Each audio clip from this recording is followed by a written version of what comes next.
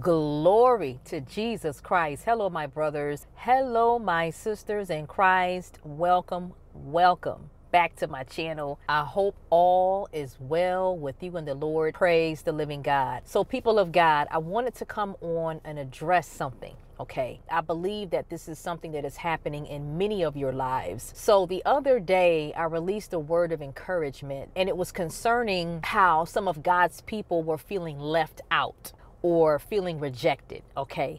And so I'm coming on here to elaborate on that, as well as to release a prophetic word. But before I get into today's message, people of God, you all know my stance. Don't come to me. Go to God. Why? Because I am just the messenger. I am just a vessel, y'all, that the Lord uses to speak what is on his heart. And at the end of the day, it is only God that will have all the answers that you seek. Amen. And the Bible teaches us in 1 John chapter 4 to test the spirit. You all know that, as well as to open up your Bibles. Okay. 2 Timothy. So that way, when you hear messages like this, all right, when you hear prophetic words, you'll be able to take what you've learned from the Holy Scriptures and weigh it against what you're hearing from somebody. Okay. So this past Thursday or Wednesday, I believe, I posted a word that said something like, I'm not sure who needs to hear this, but you need to know that it is okay to be left out. Why? Because God is protecting you from something that you cannot see. Brothers and sisters, I have a word for those of you that have been feeling like you're being rejected by a certain people, okay? Or you feel like you're being blocked, or you feel like you're being left out of certain activities or conversations that you think you should be a part of because of who you are or because of the nature of the connection that you have with the people, right? And based off of what I just said, y'all, what I've learned since I gave my life to Christ back in 2012, as I allowed God to change my lifestyle, change my habits, shape and mold my character, and transform my mind, I started to recognize, people of God, that people just started dropping out of my circle because they were so familiar with the old me that they could not respect or receive the new me in Christ Jesus. Does that make sense, y'all? That's why I'm on here today, to talk to you and say that oftentimes when people become so familiar with you in a certain season or in your life, they will tend to respond to you based upon who you are during that particular time. But as soon as you shift or as soon as you make changes in your life for the better, that does not exemplify what is familiar to these people that know you during this time, they will respond accordingly. For example, some people will have your best interests in mind and they will be genuinely happy for you for whatever positive changes you have made in your life. But to the contrary, people of God, some of these people will react to you negatively and they will criticize you. Okay, some of them may even take action and gossip about you, slander your name, try to destroy your character behind your back. I've even heard people tell me, you bougie, you think you better than me. There may be other people in your life after you make these changes that may intentionally seek to leave you out of certain activities because they don't like who you've become, or because they have formed this false perception of who they think you are. And then you got the people that will just simply reject you and walk away from you because they don't understand who you are. They don't like the new you. Why? Because you no longer look familiar to them. And so for that reason, they get mad.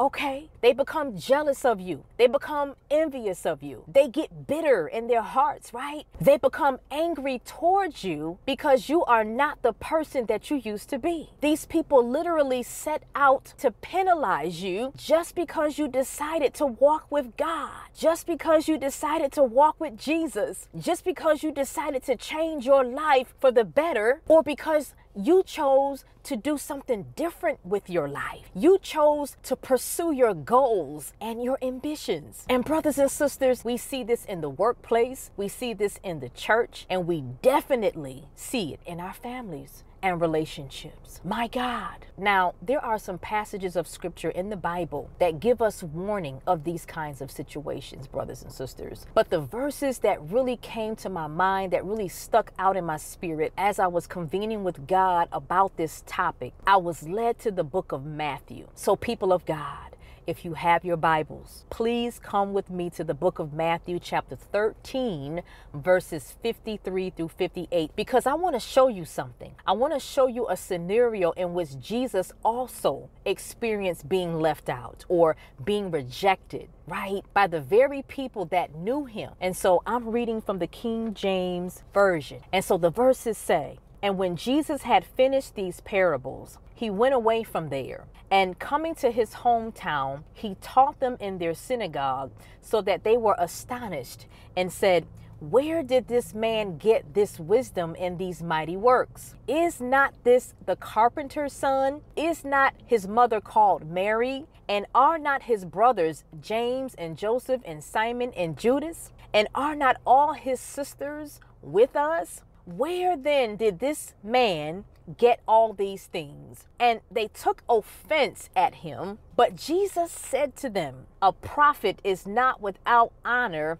except in his hometown and in his own household.' And he did not do many mighty works there because of their unbelief." So we see in scripture, people of God, that Jesus was rejected by the people in his hometown of Nazareth. Why? Because Jesus was familiar to them in that he grew up with them, right? We know that because the scripture says the people asked, "Is not his mother called Mary? And are not his brothers James and Joseph and Simon and Judas?" So in other words, the people in Nazareth were basically saying to Jesus, "Who do you think you are? Who are you to come here and teach us something? Who are you to perform these signs and these miracles and these wonders? Because the last time we checked," this is what the people are saying in Nazareth, "you grew up with us. Therefore, your parents, your brothers, your sisters are ordinary people just like we are." And so we see the people of Nazareth outright rejected Jesus because they didn't understand who he was. The people did not understand the mandate. They did not understand the commission or the calling that was on Jesus's life, which was to be the sacrifice, the lamb that would redeem God's people back to himself. My God.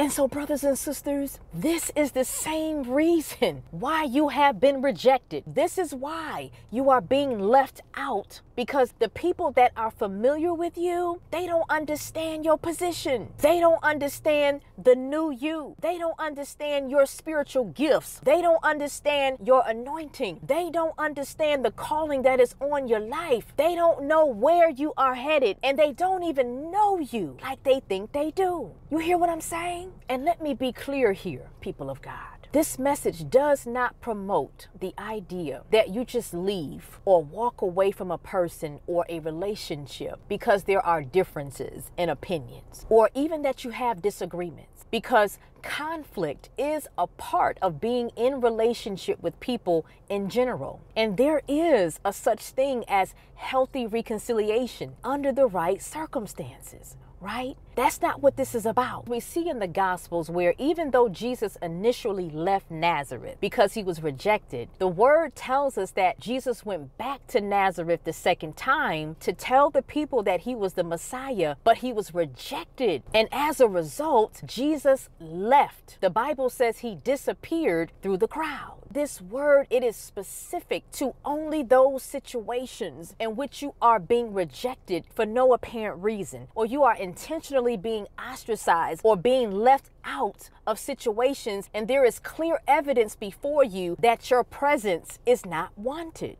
And so the Lord is saying, rather than you allow rejection to discourage your walk with him, to discourage your walk with Christ, to discourage the positive goals that you have set for yourself, it is best to continue to move forward, not allowing yourself to be held back by the people who choose not to believe in you. Amen. So with all that being said, people of God, I hear the Spirit of the Lord saying this. God is protecting you from something you cannot see concerning those that are familiar with you, because he is getting ready to give you more. He is getting ready to give you something so special and so big that it cannot be shared with those people who have chosen to leave you, who have chosen to reject you, who have chosen to leave you out, says the Spirit of the Lord. You even have to be okay with leaving your hometown, because as Lord Jesus said, a prophet is not without honor except in his hometown and in his own household, says the Spirit of the Lord. I hear the Lord saying, repeat that, Shanika. People of God, the Lord says he is protecting you from something you cannot see concerning those people that are familiar with you. Why? Because he's getting ready to give you more. He is getting ready to give you something so special and so big that it cannot be shared with those who have chosen to leave you out. And for this reason, you have to be okay with being rejected by the people that think they know you. You even have to be okay with leaving your hometown. Why? Because the Lord Jesus said, listen, people of God, a prophet is not without honor except in his hometown and his own household, says the Spirit of the Lord. So, people of God, it is my prayer that you will adopt a mindset that you don't need to be accepted by everybody, because not everyone is meant to be in your life in certain seasons, in Jesus' name. The Bible says that the Lord is close to the brokenhearted and saves those who are crushed in spirit. And so I pray that God will bring you comfort and peace, and that God will mend your hearts concerning those connections that have left you disappointed, in Jesus' name. I speak tremendous blessings over your life, and I decree and declare that God will never leave you nor forsake you, and that he will be with you for all the rest of your days. In Jesus' holy name, we are here on purpose to glorify God. In Jesus' holy name, brothers and sisters, I love you. I absolutely love you, and I mean it, okay? And I want you all to have a blessed day, okay?